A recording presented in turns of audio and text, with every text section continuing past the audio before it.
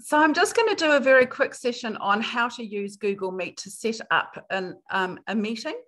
So Google Meet is the Google's answer to Zoom, where you can use it for holding club meetings or committee meetings or any online meeting. At the moment, most of you are in lockdown, and to have a Zoom license, to have Zoom, you can use Zoom in your clubs quite easily, but you do, if you want to have a meeting more than 45 minutes, you have to have a paid subscription. So IWNZ New Zealand has the one paid subscription, which is what we use here for these meetings. But the rest of the time we use Google Meet, and that comes as a free facility with your Google account through your Google Workspace account from the club. So I'm going to share my screen again. I'm going to go to the training account. So any of the accounts in the IWNZ New Zealand account are on Google Workspace, and you can use Meet.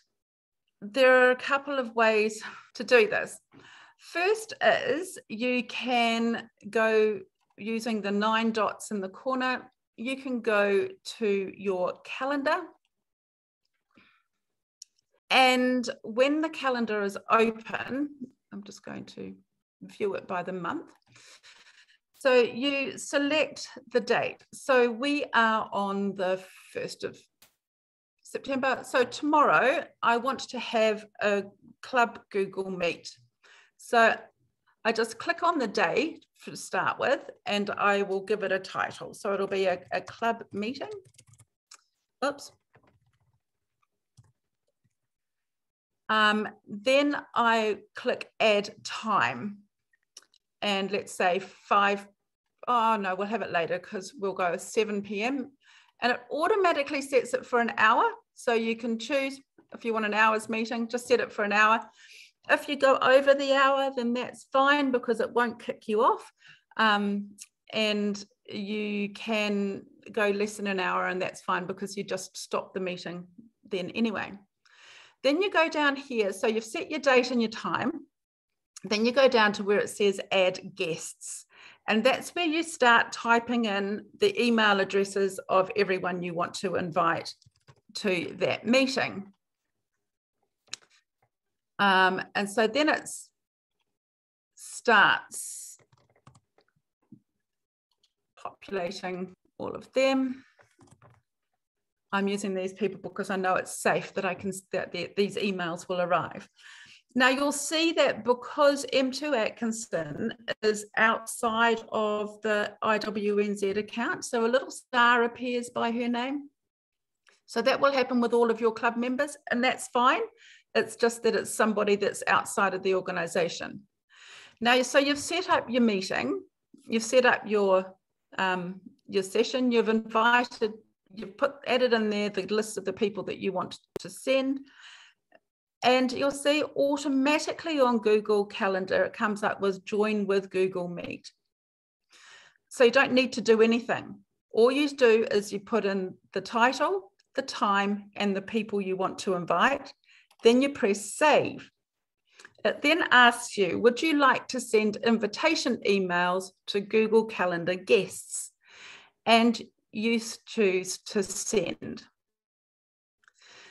Then the same thing, guests from outside your organisation. Yes, you want to invite all guests. So now, if I was to go to my president's Gmail account, you will see that I have now received an invitation to the club meet. So it tells me that I've been invited to the following event, join with Google Meet. And I can RSVP and say, yes, I'm going to attend. So you can then see who's going and who's not. So I'll say yes, or I'll click here, yes. And that's sent an RSVP. And that has now gone into my calendar. So now as the as president and I go into my calendar, I can see, oh, 7 p.m. tomorrow night. I open my calendar, there it is. I'll join the meeting, and I can see that training is going and I'm going, so I can see who is RSVP'd and who hasn't. Then I can just join the meeting. Is it not showing? Oh, everything up to the present. Okay, I've just heard that it's not showing for you.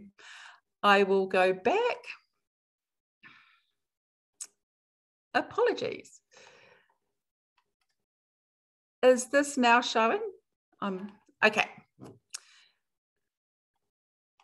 So that was, I showed you how it was, but you couldn't see that I went into, I was the recipient and that it appeared in my calendar. Now as training, and I've sent that, it's sitting here, 7 p.m, there is a meeting.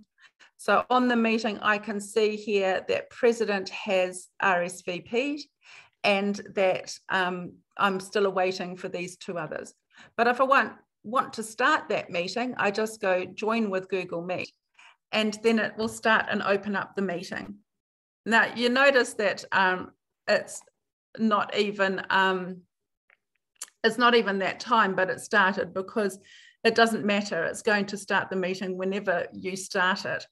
And you can see when you go into this that you can see under the heading for the meeting, it says no one else is here. So you can see if there are people waiting or there are people going into it.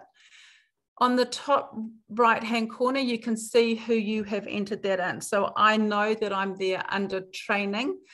If I had gone, what you will quite often find on your personal accounts is that you'll click on a link in your calendar to go to a meeting, and then it will bring you up as your own personal account. So you just switch accounts to whichever one you want to be seen as. When you are in the meeting, so you can then join it. So it starts, and it might try for a while because the camera and everything is already in use. But I'm sitting there on my own in this meeting now. And just like on Zoom, as other people arrive, then they will arrive. At the bottom of the screen is where you have your turn on your mic, on or off your microphone. Your camera can get turned on and off. I like this little button here that says raise a hand. So if you raise your hand, then the person that's running the meeting can see that you've raised a hand and you want to say something. Then there is a little button for present now. So if you are presenting on this, you can present your screen like I'm presenting to you now. If you go to present now, and then it asks you to choose what tab you have open or what window or you are using on your computer. So you can, I can share my screen basically the same as what I'm doing on Zoom. So it comes up as a shared screen, and then it has a little button down the bottom here where I can stop sharing the screen. Again, everywhere you see the 3 dots, that means there's more information behind it.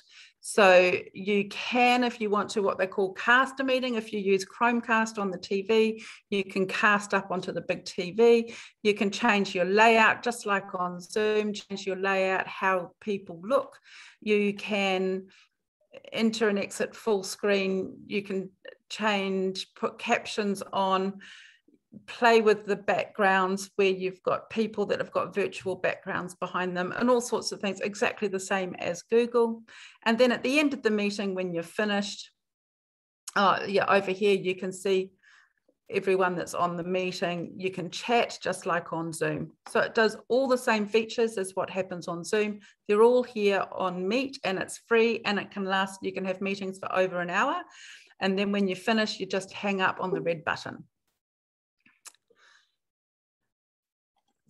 So that was a very quick introduction to how to use Google Meet.